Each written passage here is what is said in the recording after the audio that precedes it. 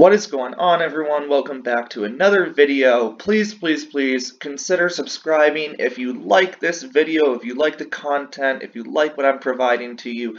Please consider subscribing.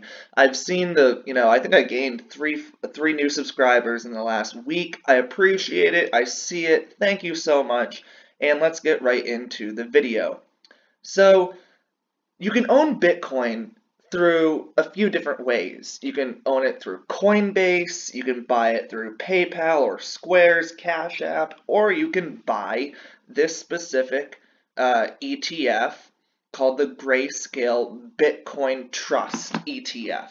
I personally own half and half. The Bitcoins that I own through Cash App, and I also, which is a direct way of buying them, and I also own through this Grayscale Bitcoin Trust ETF. Now the difference is, there are a few differences in the Grayscale versus buying directly from like a Coinbase or a Cash App or a PayPal from this Grayscale ETF. This Grayscale ETF is not based on, when you buy Bitcoin through Cash App, you're buying at the exact price of the quote of Bitcoin. And then, you also have like a small percentage dollar fee off of the amount of Bitcoin that you're buying, but that's only a one-time thing. Whenever you buy the Bitcoin Grayscale ETF Trust, it is not based on specifically the price of the Bitcoin. The price that you pay also includes the fees of the ETF. The ETF does not charge an expense fee or a net expense fee, gross or net expense fee. It is included in the overall price of the ETF. So right here you can actually see on the Grayscale Bitcoin Trust ETF website, the investment objective is to buy shares based on Bitcoin per share as indicated below and track the Bitcoin market price less fees and expenses. And what that means, if we go down, is the Grayscale Bitcoin Trust does not concurrently operate a redemption program and may halt creations from time to time. There can be no assurance of the value of shares will approximate the value of Bitcoin held by the trust. So that means that you might be buying, let's just say, if the trust is trading at, which it was on Friday, yesterday, $50 a share, then that does not mean that you're buying $50 worth of Bitcoin. You're buying $50 minus the fee, or including the fees and the expenses held by the trust. You're not buying $50 worth of Bitcoin like you are on Cash App, Coinbase, or PayPal. So this is a really important disclosure to try to go over, because you're paying a premium. Endpoint, endgame, endpoint. You're paying a premium when you buy the Grayscale Bitcoin Trust ETF. You're paying a premium. You're not paying the actual price based on the value of the Bitcoin. You're paying a premium because of the expenses and the fees that are also inside the trust.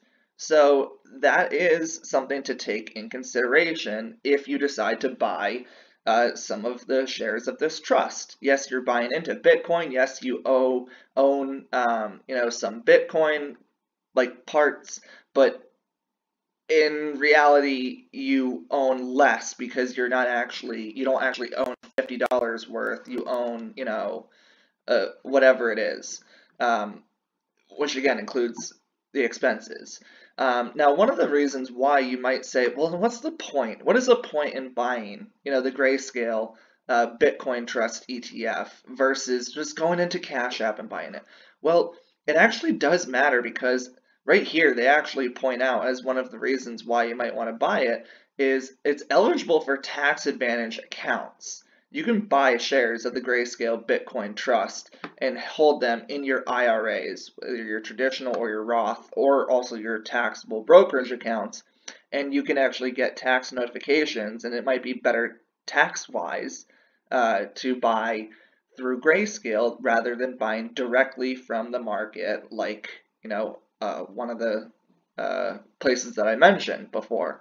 You can also see it as part of your portfolio a lot better than you would like a Cash App. A Cash App, you have to go into that app, but in this case, you can actually buy, Bitcoin as part of your actual portfolio in your investment accounts. It's a less hassle way of buying Bitcoin, even though you're buying it at a premium. And now let's get into some of the interesting things, such as on tip ranks. Yeah, there's no analysis of how much it's going to go up, but they do think that the stock analysis it's a neutral. It's not the best way to buy Bitcoin. It's just a way to buy Bitcoin. And if we look at the moving averages of the trust, we can actually see that it's well above its 50-day and its 200-day moving average. That's a low moving average. I actually did not realize that the Bitcoins were trading at that low of volume at one point in the last 200 days. Like, that's crazy. And now let's get into something really crazy. If you were to have bought when the Bitcoin Grayscale ETF trust came out in June 2015, if you had invested during that time like $10,000 into a portfolio of the trust, you would have today, which again is about almost 5.5, 6 years later, close to 6 years later, that $10,000 would now be $624,000. Now, I'm not sure what that would be with actual Bitcoin, because again, this is a premium, so your balance would be less than the actual price of the Bitcoins if you had bought $10,000 worth, like I said, like 6 years ago. So that's something to consider as far as, well, this is probably a lower amount than actually buying. But again, it is an amount, and it's a pretty high amount. It's 122% compound annual growth rate, and that is nothing to sneeze at over 6 years. That's a pretty good growth rate. And if we go to the annual returns, as we saw in 2017 when Bitcoin had hit its first peak, it hit about 1,500% return. So almost $20,000 got turned into $320,000, and that's just crazy. It did have that big drawdown year in 2018, like a lot of other things did. But other than that, it has been, like I said, triple-digit growth in the last 6 years. 122% is nothing to sneeze at, and anyone would take that any day. Even 35% in the first, 2 months of 2021. That's pretty good. So these are all things to consider. I do, like I said, I own half in Cash App, half in the Bitcoin Grayscale trust, and it's just a way to own it. I would definitely say that buying through Cash App has been better because of the lack of a premium that you have to pay. Like, sure, you pay, like I said, like a few dollars and a small fee depending on how much Bitcoin you buy, but that's not tacked into the recurring value of every time you're going in to buy Bitcoin, like the Grayscale trust does.